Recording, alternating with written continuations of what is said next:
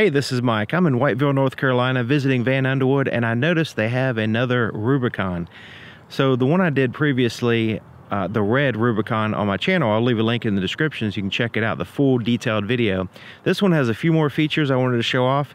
It has the painted fender flares as well as the hardtop with the matching paint. It also has the metal bumper, and the metal bumper is not just the just that it's metal. It also has the ability to have the winch there in the center portion, and it has the removable ends that gives you a little bit of a better approach angle with the tire there on the end. So you can see where it's bolted in, and it just kind of moves it over a little bit, so that way just gives you that better approach angle. So you can put the tire right up on the surface and just kind of climb over like say a rock or something that's protruding from the ground. So you can see this is the matching. Now it hasn't been cleaned or anything, but the matching color is up here, and then you still have the plastic protecting the wheel wells. And since it's a Rubicon, it has the ability to have up to a 35-inch tire. Even the rear bumper has the steel.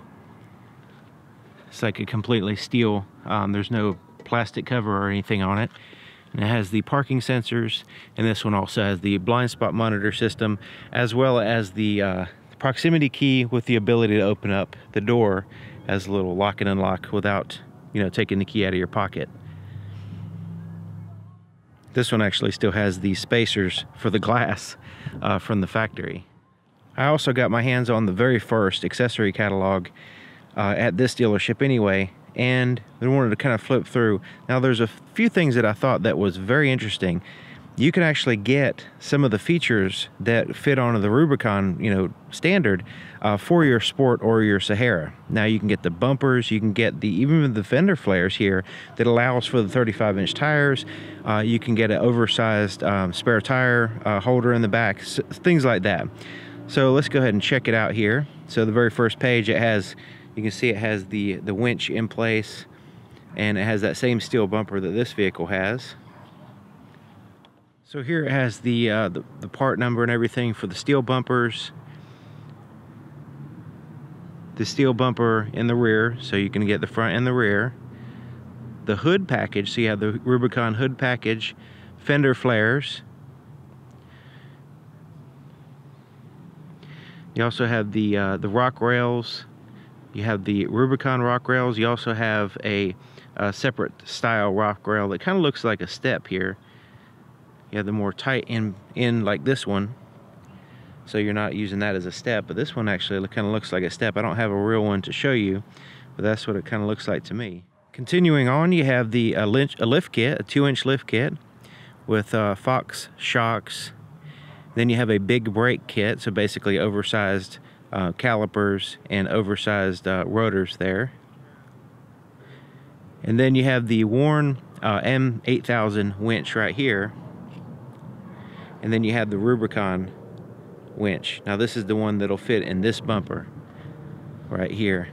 So you saw the picture before where this portion comes out and this has a different cover, and it mounts inside the bumper. And then of course you have to buy a kit to mount it in there, which is shown right here. So you have the adapter plate, mounting kit, and all that stuff. You can see it looks pretty cool installed. I'd like to see one installed, but closest thing I have right now is pictures. And of course they have that toe strap kit. Now this little bar, notice that little bar sticking up. That's called the grill and winch guard hoop is what they're calling it. But there's actually accessories that can mount on that. Okay, so the next page we have the front Rubicon crate axle. Rear Rubicon crate axle. So this is an axle that you just right in a box, you take it out and you can install it for the Jeep. And then you have let me see if you can use the pause button to read all this stuff if you want. Front bumper skid plate, and it actually has a cold air intake right here. You also have a snorkel on this page. Now looking at this picture, it looks like you'd have to either get a different type hood or cut a hole in the hood to accommodate that snorkel. You also have a third brake light that mounts on the outside of the spare tire, just like right above the backup camera. I guess this is for tires that are bigger than a 35. I know that the rear light is adjustable up and down, so apparently it only adjusts so much, and then you have to move it to this position. So you have the tailgate reinforcement system, which if you have a really big spare tire, kind of helps support the weight. And then the oversized spare tire carrier, which is here, so it moves it away from the vehicle enough to where you can put a huge tire on there. So this is pretty cool. You can actually add the LED headlight system. So you can see it has the LED headlight kit, and you can see the part number there, LED fog light kit, off-road light kits. You see those off-road lights, and then you have mounting brackets for those lights. And you also have the ability, you see where they mount on top of that bar I showed you before. If you don't have the winch kit, you can just mount them there, but then you can mount them on top of that bar, which looks pretty awesome. There's the up near the windshield. And then you can buy an auxiliary switch kit. So this is for the Sport and the Sahara only in this particular case. And this is the next page, just kind of showing a Jeep with some accessories on it. Okay, so check it out. You can see these little bags that hang on those molly portions on the back of the Rubicon, on the back of the seats, those attachments there. And then you have this like a little tailgate type thing that swings down from the actual swing gate, so you can put has cup holders and stuff like that. It's pretty neat. And where you can attach stuff. And then a roadside assistance type thing, a first aid kit going on here. You have the cargo net, and then you have a cargo tub. That's pretty neat. Then there's a net there for your pets, to keep your pets back in the back. And then there's a little pet carrier itself. Floor mats, upgraded floor mats, as well as sill plates here. Then you have, looks like regular floor mats, replacement floor mats. And you can also get the cat skin leather interior upgrades. You can upgrade to leather if you don't have leather. So here's some wheel options, pretty neat. So you have a 17-inch beadlock wheel, 17-inch satin carbon off-road wheel. This is the one we first saw in the first picture.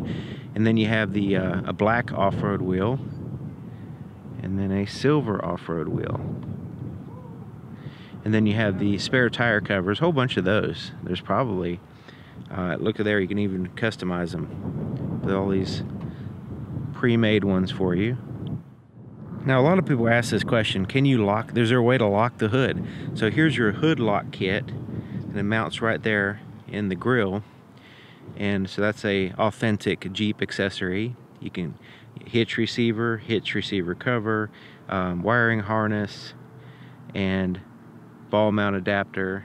You see there, and the you know, of course the ball, and then you have the RV tow wiring harness, which has the the 7 and 4-way outlets there.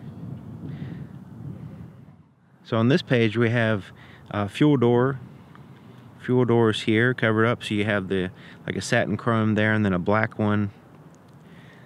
This one actually has the black one on it, so you can see what that looks like in person. And that's something you'll find on the Rubicon.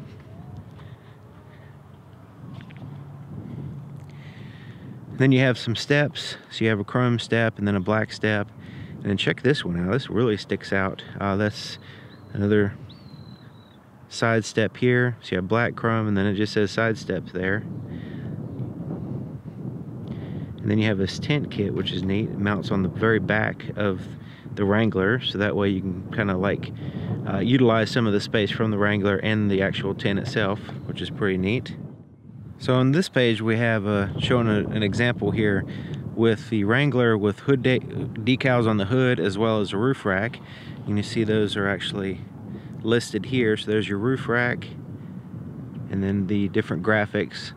So you can have a satin black grille, you have the 1941 hood graphic, and cargo carrier, different cargo carriers on the racks here.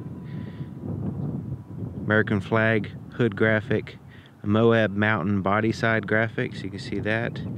That's pretty neat. And the swoosh graphic there, I guess that's that kind of like a pinstripe, but it's really wide, a wide stripe that says 1941 on it. This next page has some top options. So starting off here with a mesh sun bonnet, so basically kind of keep the sun off of you, but you still have that open air experience with the you know, air flowing through and everything, but the sun not necessarily shining directly on you so much. And then this one below has a, you know, basically blocks what appears to be 100% of the light. You still have the open air feel and sound, but you don't have direct sunlight. This one has a little bit of sunlight, this one has like almost no sunlight. And then you have your hard tops, and then you have the paint, basically they're paintable, so you can get a you know, just a black one, or you can have them painted. And then the headliner, which is not completely covering everything, but it does make a big difference as far as noise inside. I noticed a difference right away. So there's the different model numbers there.